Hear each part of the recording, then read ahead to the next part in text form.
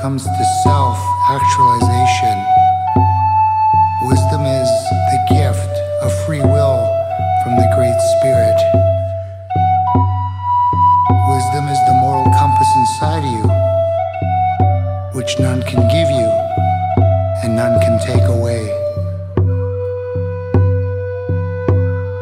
To utilize your gifts on your short time on our planet is the greatest service to your soul, your spirit, your family, and ultimately to the community. And the only one in charge of that is you and your spirit guides. There are universal laws, and free will is one of them. That the Great Spirit will never interfere with the decisions you make as a man or a woman. So take these words and carry forth with your journey. Yeah.